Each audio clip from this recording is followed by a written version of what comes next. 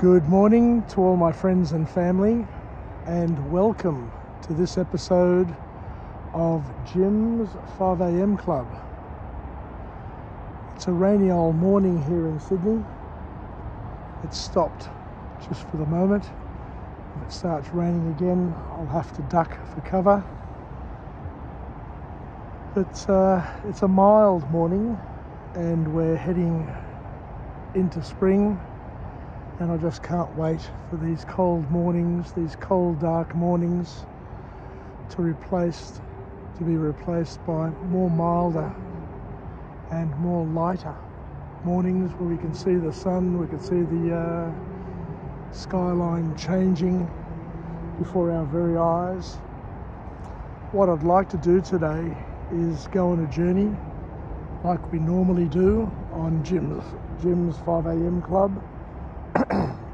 And go through a book summary, one of many that we've been able to accumulate over the past couple of years. And today's book summary is entitled Becoming Flawsome.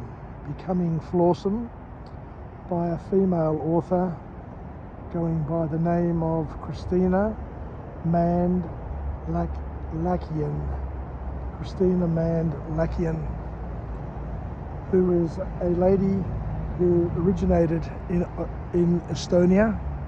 She was a public servant and found herself, believe it or not, in New York and needed to reinvent herself.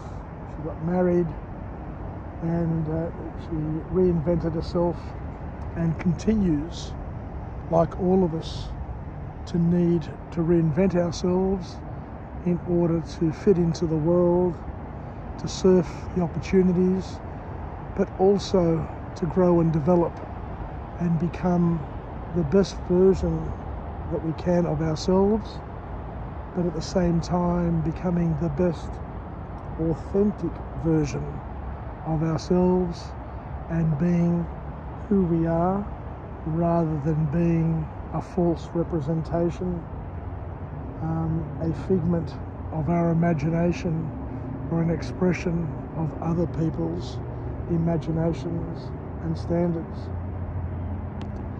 This book is all about how to tap into and to live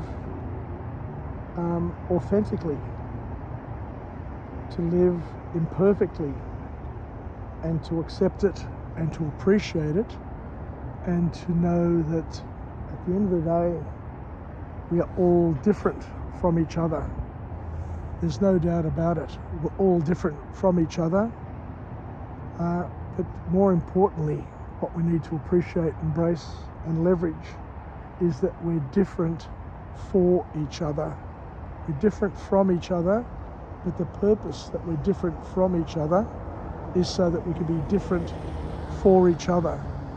So the first key point that we need to accept and to understand and to ponder is the differences that we have, the uniqueness that we have is special, and it's for ourselves and for others, and we don't need to become a clone of everybody else. We don't need to look, behave, act, think like everybody else.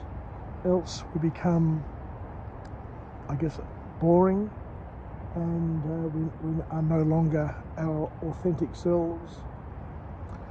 The other thing that we also need to appreciate, and the author accentuates this as well with her story, is that things just happen in life, and we need to take each of those stages, each of those platforms, and sit back and think, what can I do to make the most of this opportunity? What am I here to learn? What am I going through? Why am I going through it? And how am I going to do it and be successful? Or how am I going to be and to express my success as opposed to somebody else's example of what success should be. And life will push us. The author here reminds us that life will push us in different directions, but it's important to ensure that as the person in charge of the rudder, as the captain of our lives, that we allow our lives to be guided with the help of God, of course, to be guided in the way that is best for us and a way that enables us to be authentically us. We need to discover ourselves throughout our lives, because we need to discover ourselves first before other people discover our gifts and our abilities, but it all starts with us. And we will discover ourselves during the toughest moments of our lives. Something to consider and to contemplate, that the tough times are the times that enable us to define and to etch our karaktera, our characters, and to also be aware that each and every one of us have a mask. The Japanese are very, very big on this whole concept of the masks that people wear in order to fit in to their families, to their societies, and into the standards that other people have created for us. But the important thing to understand is that in order to live an authentic existence, we need to peel off that mask. We need to build the courage to peel off that mask that we have. Not only the mask that we have for other people, but also the masks that we have for ourselves. You can't be authentic if you're trying to be somebody else. You can't be authentic if you're living the life that is just going to make your parents happy, your grandparents, your uncles, your aunts, your work peers, your boss, your partner, your children. You need to live authentically in order to live a fulfilled and a productive life. And that authenticity and that productivity and that fulfillment will only come once you discover yourself and know what you're here for and what your mission is. And each and every one of us, as we know, has a different calling or callings in life. God wants us to achieve and express our unique calling based on the skills, based on the gifts that He has granted us. But we also need to understand that with growth and development comes a certain amount of darkness, because personal growth is all about becoming a better version of ourselves indeed. And society is very showy and very exhibitionist. And what we see now and what we experience now with social media is that people want to put out there, want to push out there to their social circles and to the world an image which ticks the boxes of success in various ways. But what it does is that it creates a version, a marketing version, where people are just far too polished, far too over the top, which leads to industries of plastic surgery, of augmentation, of body art, and all of these things. So people are pushed to become exhibitionists to the point where they change who they are. They put on all of these masks, the masks of body art, the masks of big lips, big tits, big asses, facelifts, big muscles, and all of those other things, so that they can appear much better, much more polished, much more perfect than what they are. And I remember reading a book many years ago where the author talked about this whole fad of augmentation and this whole fad of people becoming bigger, better and greater than what they actually are. And they say that what people do is they overcompensate for things that are weaknesses. And in the book Psycho-Cybernetics, the author Maxwell Maltz, I remember saying that he was a plastic surgeon, and he said that he would have women come to him and he would augment them. He would change their faces, change their noses, their chins, their cheeks, and all of these things, and turn a duckling into an absolutely beautiful swan. And when the time came for the reveal, where he would peel back the bandages and have them in front of a big lit up mirror, the reaction was interesting to say the least. Because what would happen is that after all of this money, after all of the effort, after the masterpiece that he had created, the physical masterpiece that he had created, the patient, the person who saw themselves in the mirror, still were able to see the ugly version of themselves. They could see the version. And this is where the author said, and they were still unhappy, they were still unfulfilled. And this is where the author would say to them, you don't need a plastic surgeon. You don't need me.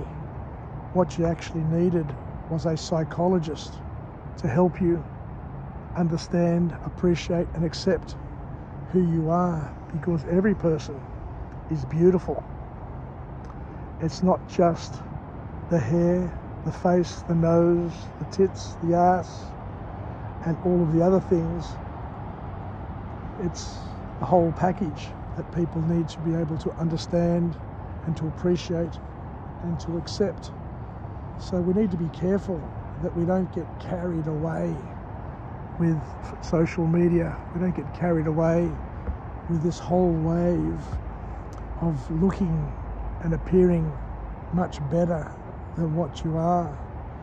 And we need to appreciate and accept ourselves for who we are, and not to be forced into the pressure of becoming too obsessed of how we look and how we appear to others and to ourselves, and to accept what we have as God's gift and to put it to good use, I guess is one way of looking at it. We need to rediscover the art of loving ourselves and loving others, and to know that love is blind. What a lot of people do when they fall in love, what a lot of people do when they find another partner, is they tick a few boxes, a few of their key boxes, and then what happens is chemicals kick in and we become blind to the other aspects. We turn our eyes away from those things that may annoy us under normal circumstances. And that's why they say love is blind, but it is a chemical phenomenon that occurs to all people. So what happens is you start seeing faults in others, you start seeing the faults in yourself. But that's what reality is. And what this book is all about is appreciating and accepting the faults that other people have, the faults that we have, and to know that we live in a world which is not perfect. Instagram, Facebook, TikTok isn't the real world. Twitter isn't the real world in terms of opinion.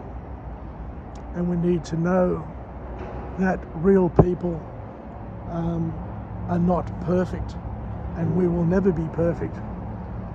We will strive where we can to achieve improvement.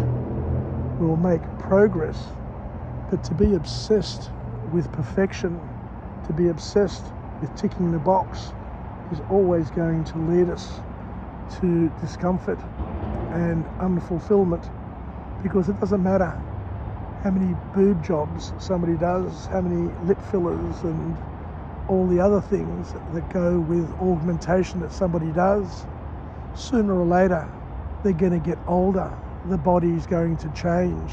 Gravity is going to take over. And we need to accept that this is what happens to people. This is what happens to all people, depending on their genetics. And the more you fight it, the more unhappy you're going to be. So we need to deal with faults. We need to deal with flaws. And that's the purpose of this book, becoming flawless. Flawsome, being awesome with your flaws. And to understand that, do we have to learn to live with it, or should we be continually trying to eradicate it? Society makes lots and lots of money stooging people into trying to eradicate their flaws. But the important thing from this author, the important thing from a Christian perspective, is to accept things, to embrace things, and to know that you're different from each other, for each other, and not to be overly obsessed with some things that we can't change, and to just live with them, deal with them, grow with them, and focus on the things that we can change. Because this is reality. You've got to understand that the definition of success in today's society is flawed. It's all just a figment of our imagination. It's all about marketing. The people that you see, the things that you see and you admire, are just marketing hype. It's just marketing spin.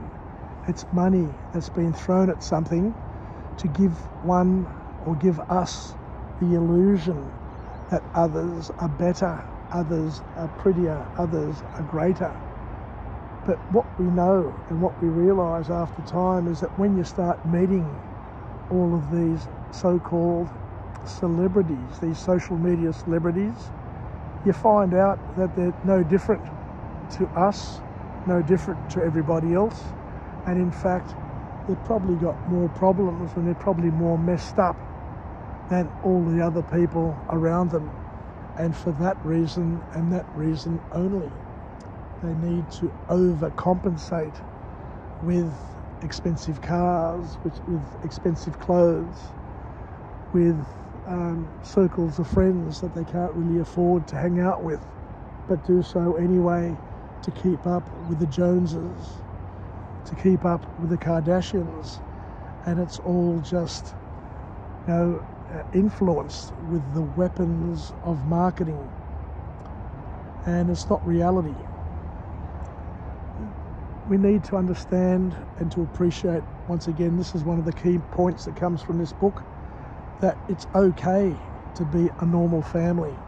It's okay to have the issues and the problems and the challenges that we face, because everybody is going to have problems. Everybody's going to have issues, and you just need to accept, deal with them on a daily basis.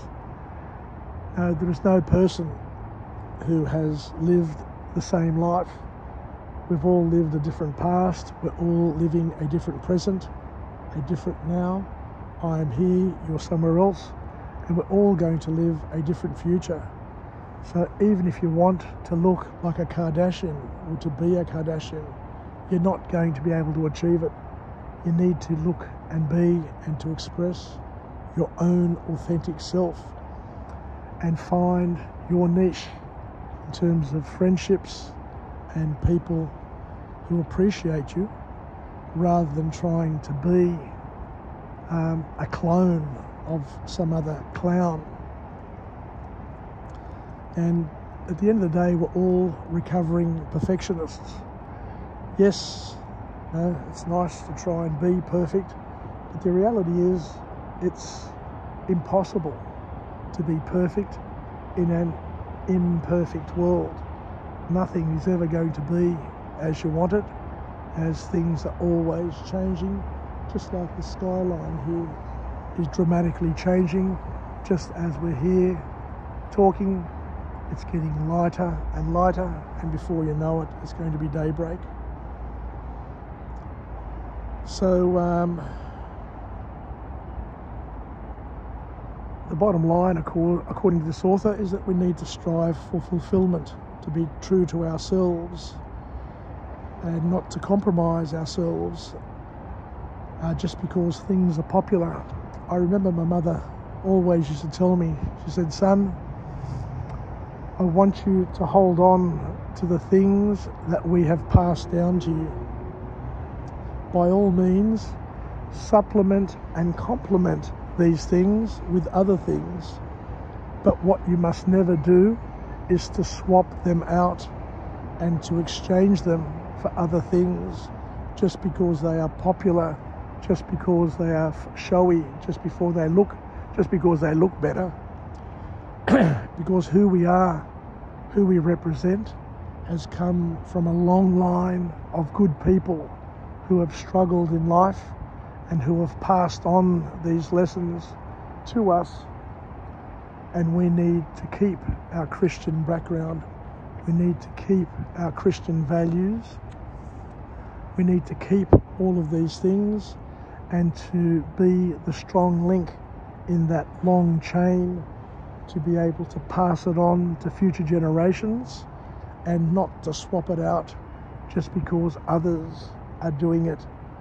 To be strong, to be committed, and to be the one who is the magic glue that holds the future generations together. We need to be careful that we don't follow the rules and of society. At the moment, everything seems to be about pride, trans this, trans that, the yes vote, the voice to the Indigenous Australians. At the end of the day, my responsibility is to be the voice of myself, of my family, and not everybody else, and to be able to do what is right and not to succumb to what is popular and what other people are trying to push and trying to foist upon us. Because what will happen is you'll end up selling yourself to the devil, you'll compromise yourself, and what will happen is that you'll be unfulfilled. Just because other people say it's right doesn't make it right. There is right and there is wrong, and we have had the many lessons of what is right and what is wrong passed to us by people who have our best interests at heart in terms of our families, and we need to take heed and to respect that. Because if you change, what you'll find is if you're not changing for the better, if you're not changing to be authentic, to be your authentic self, you'll be selling yourself short and you'll be unfulfilled, because you won't be living with authentic value. You won't be living a life by doing things which are not God-pleasing. Because at the end of the day, the purpose of life, the purpose of a Christian life, is first and foremost to love and serve God with all your heart, mind and soul. And secondly, to love your neighbour as you love yourself. And the clue there is you need to love yourself first. You need to take off those masks to yourself and to others and to be authentic. Love yourself, and because you love yourself, then and only then you can able to express that and pass on that love to others. So we need to live an authentic life, and we need to keep our special and unique qualities, and not to fall victim to society.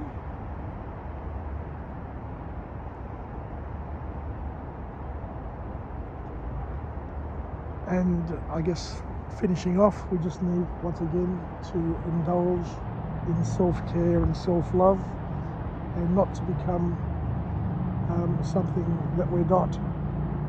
Because at the end of the day, and I love this, and I'll finish off with this point, the end of the day, the best perfume, the greatest perfume that you can wear is the perfume of authenticity. Being yourself, expressing who you are, accepting, embracing your differences, knowing that you're different from each other, for each other, and making the most of it. Take care, everybody. Have a wonderful day, and we'll chat again. Bye for now.